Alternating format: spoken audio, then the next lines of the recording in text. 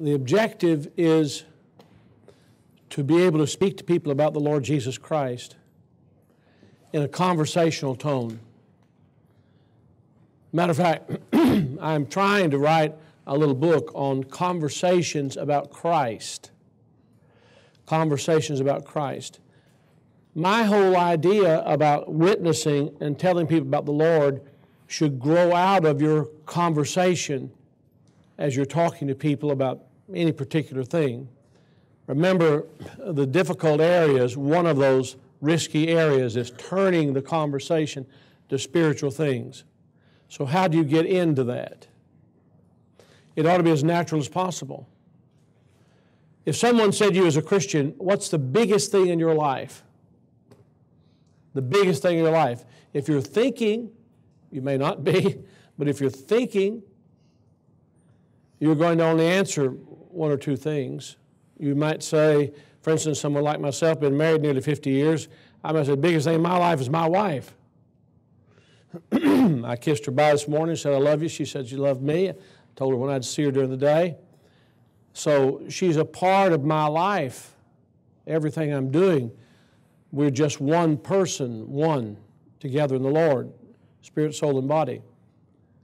But in reality, I couldn't have that relationship without the Lord Jesus Christ.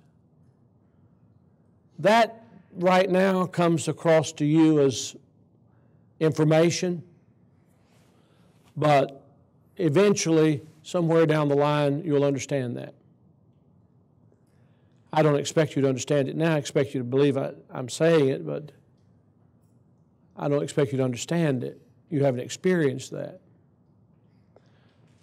But Christ and our relationship with the Lord Jesus Christ, our fellowship with the Lord Jesus Christ, our communion with the Lord Jesus Christ, forms the basis, the foundation, the starting point for everything else. So if you want to become an effective witness for the Lord, the only way to become an effective witness for the Lord is not memorize something. You think I can memorize and, I'll check off God loves all people, all men are sinners, sin must be paid for, Christ paid for our sin. We must personally pray and receive Christ by faith as Savior. That's good to know. But you're witnessing because you are a witness. And the more intimately you know the Lord Jesus Christ, the better you can speak about Him, and the freer you are to speak about Him.